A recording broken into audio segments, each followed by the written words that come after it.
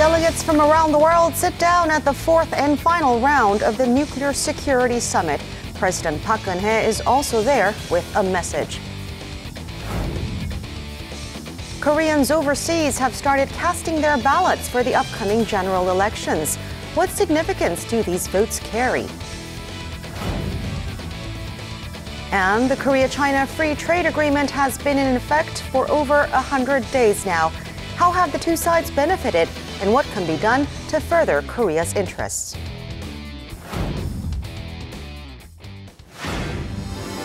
Welcome to News Inside. I'm An Jang-hyun. Let's welcome back our panelists. Professor Shin Sang-hyup is with us once again, and Dr. Bong Young-sik is back. Good to see you again. Let's get straight into our first topic of discussion. The Nuclear Security Summit is taking place in Washington from Thursday to Friday local time. The meeting is aimed at preventing nuclear terrorism around the world and was first held in 2010 under the proposal of U.S. President Barack Obama. This year is the fourth and final meeting. Attending this year are some 20 heads of state, including President Park Geun-hye, U.S. President Obama, Chinese President Xi Jinping, and Japanese Prime Minister Shinzo Abe, as well as over 50 representatives from international bodies such as the UN, the European Union, and the IAEA.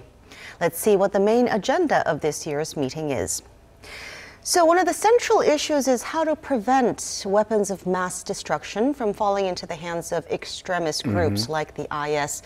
We've seen more terrorist attacks recently that the IS has claimed responsibility for, which goes to show that there's no place really that is safe from terrorism anymore. I'm sure Korea shares this sentiment as well. I think the Korea is no more safe from the terrorism. Well, I think according to the report released by one of the American mass media, actually they quote from one of the American the consulting company about the security issues. According to them, the estimated number of the foreigners who joined to the IS as of the end of last year, it is about 27,000 up to 31,000. And then, according to the analysis made by them, the 20 or up to 30% of foreign members of IS, they participate in the operation in the country where they come from. And then this is the point which we have to pay attention to. And the second one is actually the IS released the so-called the list of the countries, which they are as a potential targets. Hostile countries. Hostile countries, right. Yes. And then Korea is one of the lists. So I think considering this one, the Korea is now free from the terrorism, because that, as we can see, the situations happening in Paris and other European countries, well, we cannot prevent the possibility from seeing that Koreans could participate in some terrorist activities or operations in Korea. So certainly there is a high possibility we can see we are imposed to the threats of the terrorism. Well, the National Intelligence Service, though, says it is on the lookout for possible signs. Now, North Korea is not the central focus of the summit this time, but it is being discussed extensively. Why do you think President Park chose this summit to stress the danger of Pyongyang's nuclear program? Well, stressing the danger of Pyongyang with the nuclear and missile capability may not be the central agenda of this nuclear security summit, but that's how usually the summit diplomacy is working. That not only the head of the states would gather in the summit meetings to discuss the central issue, but they would like to take the advantage of the opportunity to sit together to exchange a candid opinion on other important issues. And timing is perfect for President Park Geun-hye to remind all the countries related to North Korea's nuclear and missile threat that it is still very essential for all these countries to maintain the momentum to put continued pressure on North Korea to change its strategic calculation with regard to continued possession and deployment of WMD. It's common good, not only for South Korea or for United States, but every country. Now, on the sidelines of this summit, the leaders of Korea, the U.S., and Japan held trilateral talks to discuss Pyongyang's nuclear program in detail. What impact do you think this kind of trilateral cooperation will have on North Korea? I think definitely it will be a very important factor which can change the North Korean leaders' mind. I mean, the reason why, because the USA is number one the country and in terms of military power in the world. And Japan, well, it is the second largest economy in the world, and also Japanese government changed its constitution. So its influence, I mean, military influences over the region is going to be increased. And then certainly by having the trilateral cooperation, I think it can be a kind of some pushing factors changing the Chinese government policy toward North Korea. So by having the step up the trilateral cooperation in the region, we can directly or indirectly affect the North Korean government policies in the region. Well, there was also a series of bilateral summits with the U.S., China, and Japan. Considering the timing of these meetings, could we think of Seoul as looking for ways to maximize the effects of all these sanctions against North Korea? Definitely. It is very important for South Korea to urge all the related parties to maintain the previous commitment on continually putting pressure on North Korea in the aftermath of its fourth nuclear test and the missile launch, which was only a few months ago. And it is not already too early for us to say that economic sanctions have made enough effect on changing the behavior of North Korea, and it is time to think of dialogue with North Korea. The UN Security Council Resolution 2270 stipulates all the countries to deny call for the North Korean vessels to enter the port. And it also listed 31 vessels registered to North Korean company OMM, Ocean Maritime Management. But by the request of the Chinese government, 4 out of the 31 vessels listed on the list have been released. That's why the Philippine government had to release the Jintang vessel, which had been originally kept in accordance with the UN Security Council Resolution 2270. So there is some signs that international coordination cooperation to put enough pressure on North Korea is beginning to show some micro fractures. So it is time for South Korea, with the coordination with the United States and Japan, to remind all the related parties that it is too premature to move from strong economic sanctions to test with the dialogue with North Korea. As long as North Korea has not shown clear sign that it has changed its strict calculation between regime survival and continued possession of nuclear weapons. I guess it would take a while for us to see whether these, not just these UN sanctions, but all these unilateral and independent sanctions that the countries have imposed on North Korea will actually work. Right, but definitely by throwing the strategic card of simultaneously discussing not only denuclearization of North Korea, but also signing of the peace treaty to put a permanent end to Korean war on the Korean Peninsula.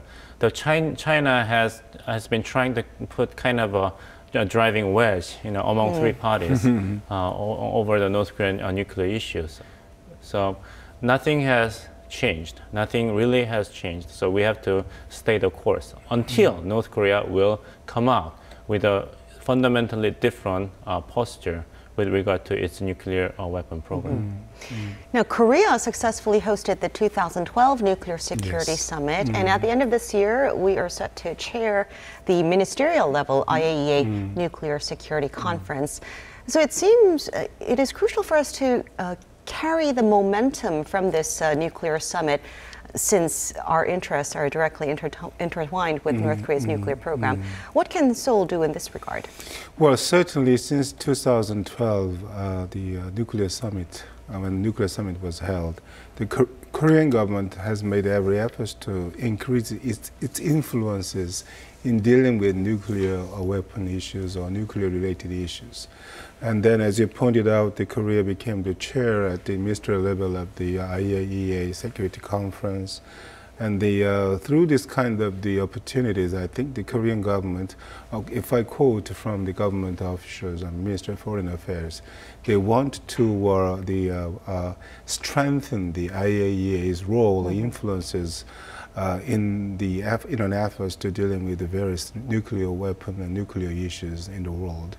At the same time, I mean, through the several times of the nuclear summits, there has been some discussions about how the national government can contribute to strengthen the functions, the role of the conference or the international or IAEA in dealing with the nuclear issues. So I think those kind of efforts of the Korean government wants to institutionalize those kind of things within the framework, within the system of IAEA. I think those kind of things could be summarized as the one or two main objectives or goal of the Korean government whenever they participate in this kind of conference or take some role such as chairpersonship or chairmanship of the host country of the nuclear conferences. Hopefully we can keep the momentum going. Let's move on to the general elections now. We only have 13 days to go, and voting for overseas Koreans began on Wednesday. Well, here are some details about overseas voting and its significance. Overseas voting, which gives Koreans living abroad the right to vote, was first introduced in 2012 for the 19th National Assembly general elections. This round is the third, also having taken place during the 18th presidential election. The government has set up 198 polling stations at consulates around the world, as well as on ships. Statistics show Asia plus Australia and New Zealand combined has the largest number of registered voters at 80,000. The Americas followed with 50,000, and with all regions together, 154,217 people registered to cast their ballots. This accounts for 7.8% of the total number of estimated eligible voters overseas, which amounts to nearly 2 million. Compared to the some 56,000 that voted in the previous general elections, it's a 24.8% increase. 지난 2012년도에 양대 선거가 실시되었는데 참여율이 많이 낮아서 참여율을 높이기 위한 제도 개선을 위해서 많이 노력을 했습니다. 그래서 인터넷 재외선거인 등록 신청을 도입해서 재외선거 신고 신청률을 많이 제고했고요. 재외선거인 연구명부제 같은 경우는 지난 대선 때 재외선거인 등록 신청을 하신 분 같은 경우에는 이번 국선 때에는 별도의 등록 신청 절차 없이 명부에 등재되도록 제도 개선을 하였습니다. Due to the physical setup, the cost for overseas voting for each person amounts to 30 times what it would cost at home. But regardless of the money and participation rate, overseas voting is still considered an essential system to embrace overseas Koreans as being part of one nation. 해외에서 사시면서 느끼는 여러 가지 어려움을 해소하기 위해서는 어떤 제도적인 보완이나 또 개선이 필요한데 이런 문제는 결국은 정치권이 해야 될 몫입니다. 그래서 정치권이 우리 재외국민들께서 갖는 어려움을 대해서 관심을 갖기 위해서는 우리 재외국민들이 적극적으로 투표에 참여하시는 것이 매우 중요하다고 생각을 합니다. Voting overseas is considered imperative in furthering democracy and protecting voters' rights once they're abroad, as each and every vote counts in an election.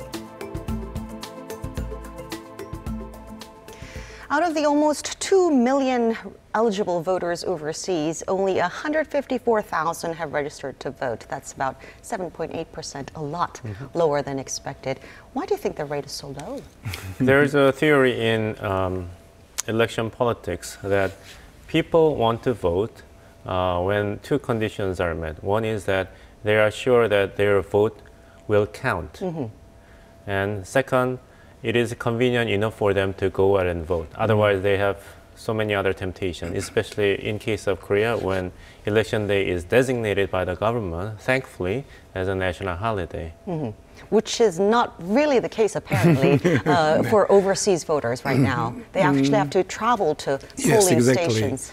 Well, the National Election Commission reported that there has been some improvement in the voting registration system.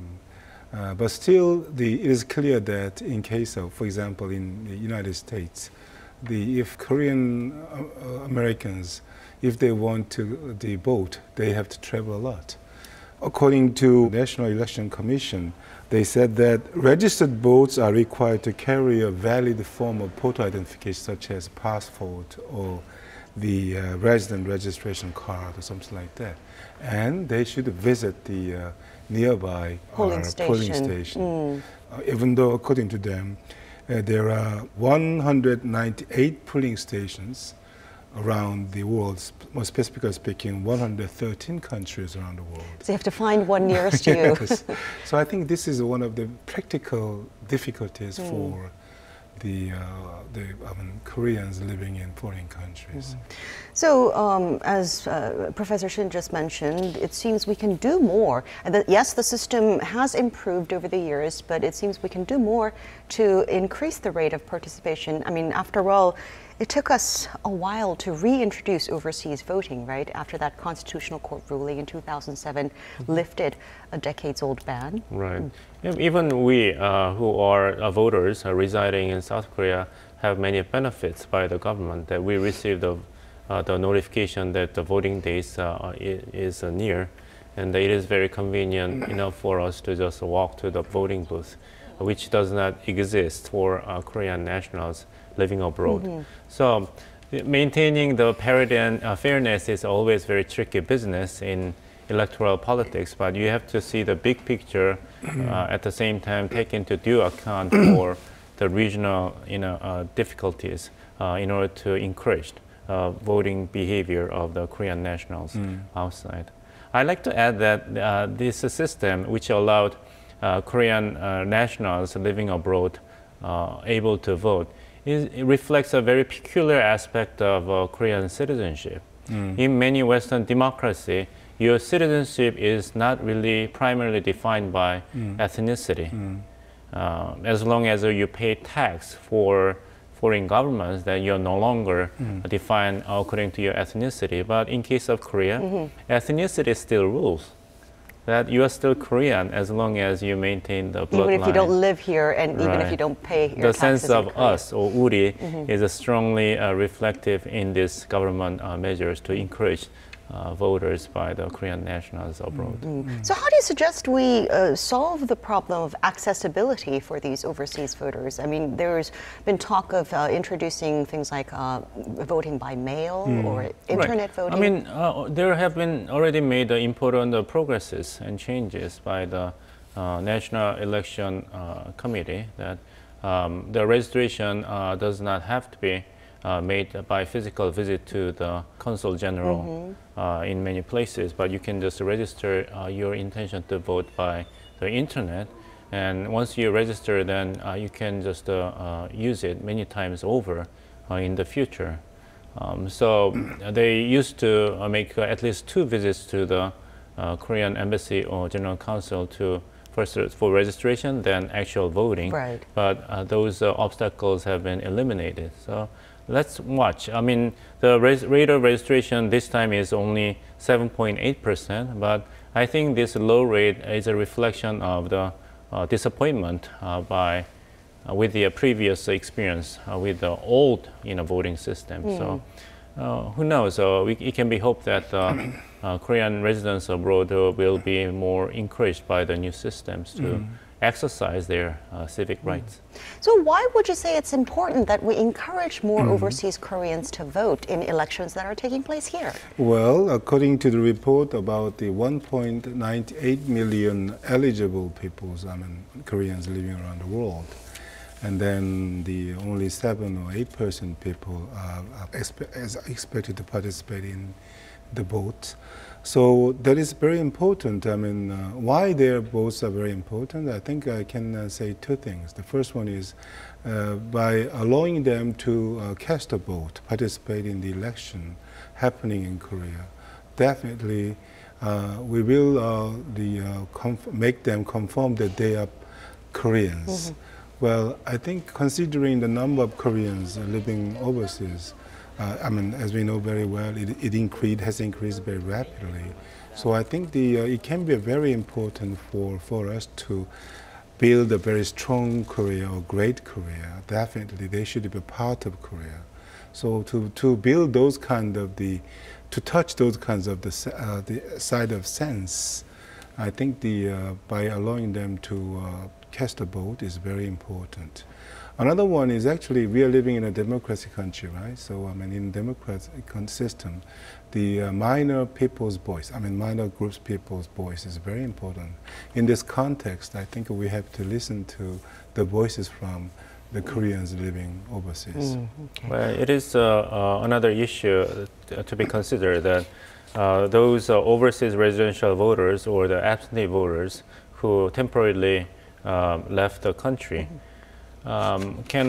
the second type of the overseas voters can vote for both the district elections and the proportional representation, but the first type of the Korean voters overseas can only vote for the members in the proportional representation. So there's a kind of overriding sense that their votes do not really matter in the overall politics in South Korea. So it is important for the South Korean government to imbue them with a sense of significance as a swing voters to decide the future of South Korean politics. Otherwise, then they would prefer to use their time for different things.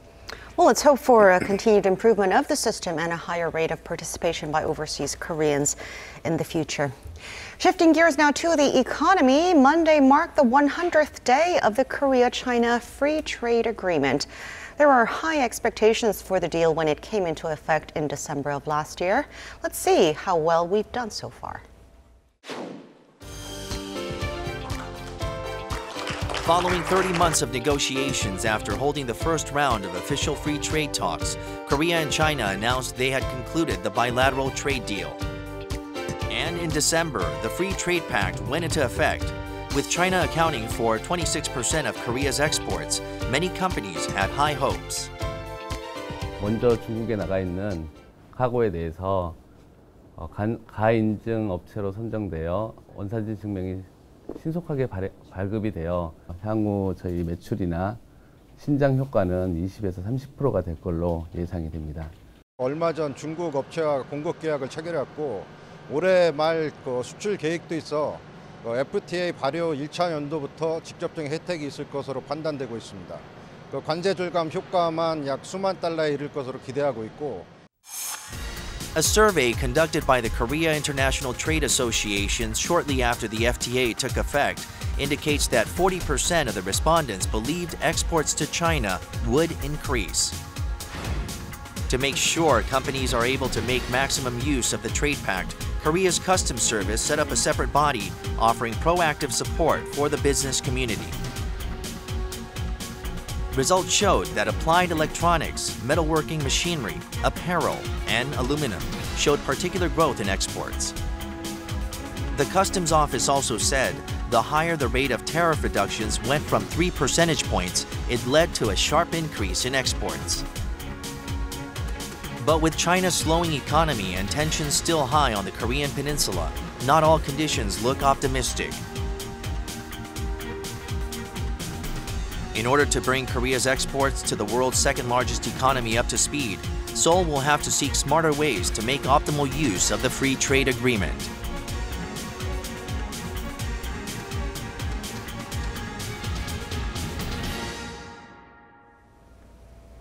So we're now over 100 days into this trade pact. It's probably too early to say, but based on what we've seen so far, what score would you give on a scale of 1 to 10? Well, I'm quite generous in some sense, but I want to give about 8 out of 10.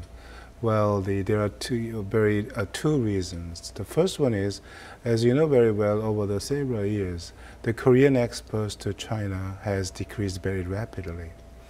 If I give you data, as of the end of February this year, Korean exports to China was about $18.1 billion, which was about 17.6% lower from the same period last year.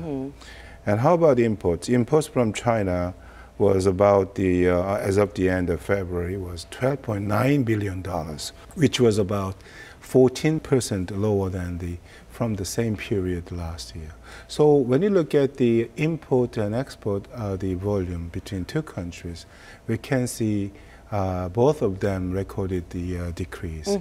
But when you look at the more details, the contents of the exports and imports, after the FTA was signed and it went to effect between two countries, some major, very important products, exports of major products to China have recorded a dramatic increase. Let me give you an example. The products that were subject to tariff cuts about 3 up to 6% points, such as electric devices and the metal working machines and aluminum and apparel. Well, these are materials. These items recorded very high growth in its exports to China. Because of the tariff cuts? Yes. And so we can say that a total of 344 export goods benefited from Korea-China FTA. But, well, I think so when you look at the overall the export and import volume between two countries, both of them show the minus. But owing to Korea-China FTA, we could minimize we could control the decreasing the amount in its exports and the imports. So I want to give the quite generous score to Korea contribution of the Korea-China FTA. Well, one obvious effect Korea hoped for was a pickup in exports. You said exports in general dropped, but that could also be because of the slowing Chinese economic expansion. At the same time, though, there is a problem that is arising, and it is that China seems to be employing more protectionist policies, and we're increasingly facing non-tariff trade barriers, aren't we? China is certainly one of the largest markets in the world. Particularly for Korea, China has been the #1 trading partner. Out of total Korean exports, China accounted for 26% as of the end of last year. Definitely big partner for us. When you look at the Chinese the economic policies, as you mentioned, there has been very big changes. Chinese government adopted so-called China Inside policy. They want to change the quality of its economic foundation. They encourage their local companies to produce the value-added products which were imported from other countries such as Korea and Japan and the USA. But by changing the quality of the economy, they want to increase the production made by the local companies. They want to increase the value creation capacity in its economy. This means for us, we will lose our market. That is the problem one for us. Second one is actually we have to look at ourselves. I think the Korean companies have been a little bit lazy in some sense to develop themselves. What I mean is that when I look at the market distribution of Korean exports, well, as I said before, it has been too much concentrated. So when you look at the other countries, the competitors for us, they make every effort to diversify their markets. In this context, we have been behind them. Second one is actually when you look at the major exporting items of Korean, well, over the last 10 years, that there have been not big changes in our so-called strategic, the exporting items, cars, ships, and then the heavy chemical industries, something like that. But when you look at the other country, particularly advanced economies, certainly there has been big changes. Such as the Germany, they are emerging as one of the aircraft producers in the global market. Japan also tried to develop new items which will have the very competitive advantage in the global market, but we don't. So because of these two reasons, definitely, I think we are facing more difficulties in our economy. Now, when Seoul was going through a rough patch with Beijing over the potential deployment of the U.S. missile defense system THAAD, there were concerns that China may employ retaliatory trade policies. Do you think those concerns are still valid? Let's assume that you have a friend and you made a mistake, and the friend used its economic might to punish you for what's seemingly a small matter for friendship. Then you cannot really count on that the person as a true friend in need. So I hope that China's strategic decision will not be in line of using its economic leverage on South Korea to achieve strategic interest. It is true that there are precedents in which China actually used economic leverage to fulfill its strategic interest. It banned the Korean export of cell phones to Chinese market when South Korean government ruled dumping on Chinese export of garlic like a decade ago. And Chinese government suspended its export of rare earth, essential ingredient in manufacturing cell phones by Japanese companies in retaliation of the Japanese government, the Noda administration's decision to try to prosecute and try the captain of the Chinese fishing boat, which entered and collided with the Japanese Maritime Agency at the sea near the Senkaku and Daiutai in Chinese, which Japanese government claimed the sovereign territory of Japan. So you cannot really rule out the possibility of Chinese government attempted to use the economic leverage on South Korea as a major trading partner to push South Korean government to change its decision on the potential deployment of U.S. THAAD inside South Korea. But we have to also consider the possibility whether it will be in the best interest of China, not best interest of South Korea. China can, but it is another matter whether China can afford to make the retaliation with economic means. For several reasons. One is that if China retaliates with economic sanctions or some strategic economic policy towards South Korea, then they will compel South Korea even further distance itself from China and move closer to United States and Japan this time to forge higher level of security partnership. And the biggest concern for China at this stage, as it reflected in its persistent opposition to the deployment of THAAD, indicates is to see U.S.-Korea security partnership, which is currently focused on deterring local threat from North Korea, to become a kind of regional security partnership that will be used to contain entire China. China seems to be a vast country, but the vast country is surrounded by 14 countries, and most of them are not really friendly toward China. So I don't know whether Chinese government want to create another headache by rattling South Korea by using economic retaliation. And South Korea's provocative and assertive action towards South Korea will undermine the legitimacy and attractiveness of its proposal to create the China-centered free trade regime in the world, namely the RCEP, Regional Comprehensive Economic Partnership.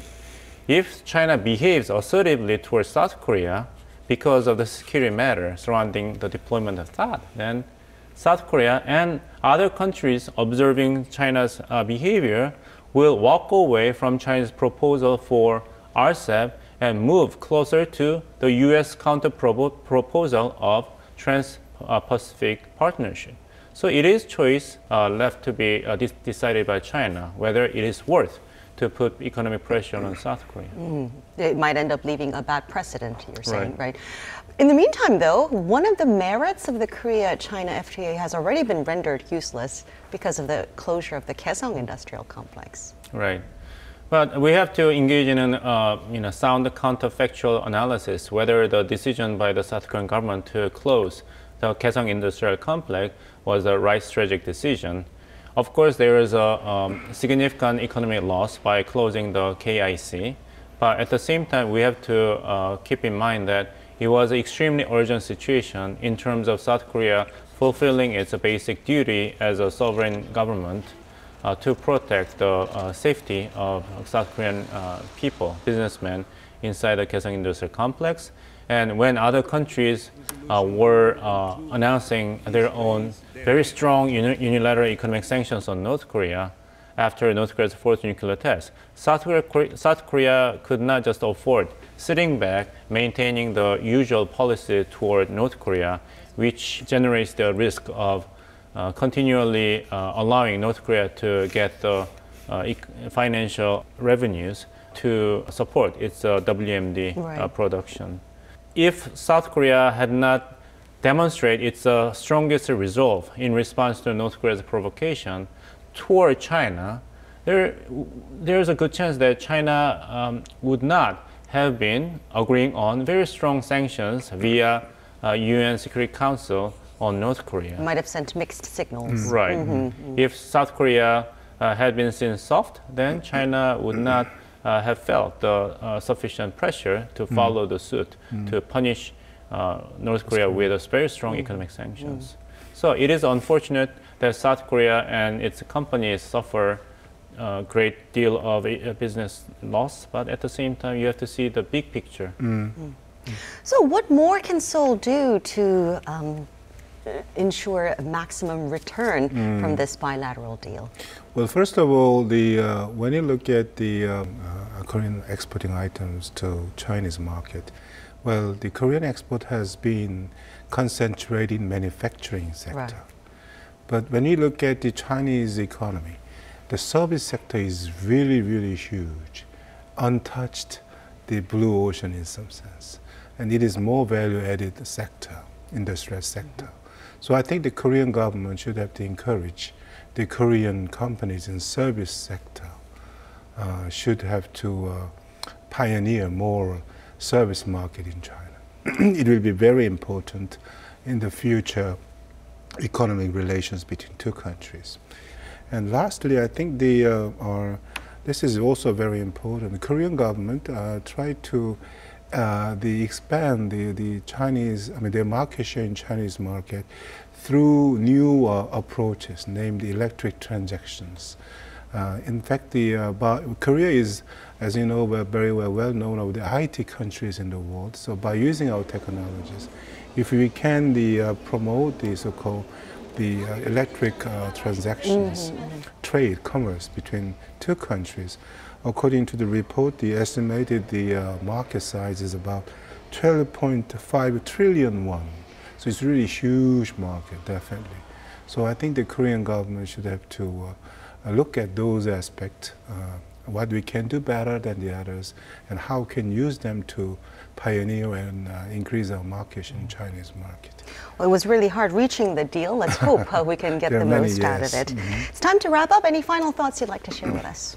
Well, I'd like to end with a lighter note. I used to enjoy, I confess this, used to watch the talk show hosted by Oprah. And the Oprah's talk show created a lot of celebrities. And one of the celebrities was Dr. Phil, the therapist. And he published a book about how to empower your life, entitled as Life Strategy. And one of the secrets he proposed for everyone to empower his life is, we teach people how to treat us, own, rather than complain about how people treat you. And there has been a lot of uproars in Korean society about wealthy and strong people and companies bullied weak and innocent people. But it is time for us to do more than just complaining about Korea, a country that they do not want to live anymore and live for another country. Because we all have our own capacity to fight and resist the bullying behavior by casting our vote and raise our voice. Sound message there. Professor Shin? A very short sentence. I think we have to listen more to the voices from the minorities. I think that will be very important for the to increase the maturity of the Korean society. Well, the upcoming elections are figuring prominently on the minds of our panelists today. Thank you two very much for sharing your thoughts with us. Thank you. My pleasure. And that is all for this edition of News Inside. We have a special edition of the show coming up on Sunday about the Korea-Mexico summit and bilateral economic ties. So we'll see you again then. Thanks for watching.